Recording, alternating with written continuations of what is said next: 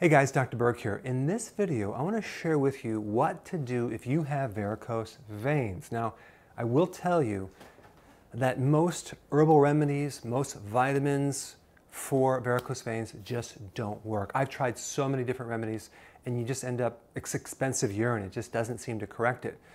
I'm going to show you what does correct it, but let's just first explain what the veins do. Now, veins carry blood from your extremities, your fingers and your toes, all the way back up to the heart, okay? So the heart pushes blood through the artery system, and then the veins bring it back to the heart. So it's a return blood flow. And one of the biggest differentiation from arteries to veins is veins don't have the assistance of the heart as a pump, okay? So arteries can just allow the heart to pump blood through the body, but veins need your muscles to contract to push the blood back to the heart. So if you're too inactive and you're not exercising and you're sitting all day, chances are you're going to develop some varicose veins or spider veins, okay? Now, there's other causes of varicose veins as well, especially from pregnancy. That's an estrogen problem. It's also when you have developing this baby, this huge mass in your abdomen, you could cut off circulation, you can have the excess weight that puts pressure on these veins, and also you have the relationship between estrogen and the side effect. One of the side effects is spider veins or varicose veins, okay?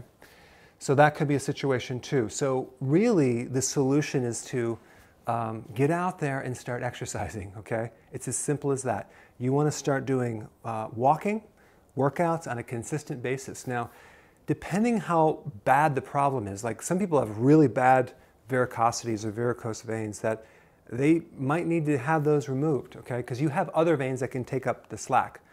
But if it's a medium problem or it's an easier issue, exercise should handle it, but it takes like a year to 2 years to correct that. It's not going to happen overnight. So that's one thing. Now, for spider veins, that's a little bit different.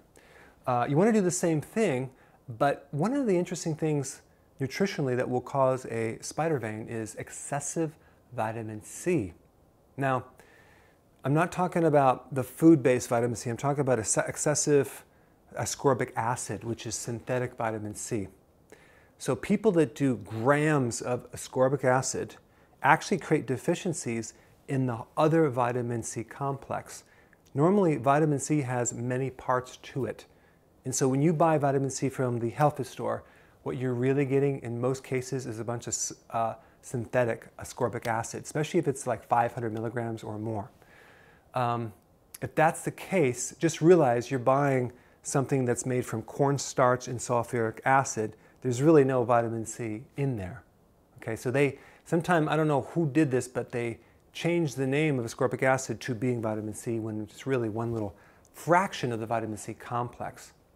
The best source of vitamin C is from food or food concentrates. So you want to do a lot of vegetables and things like that, okay?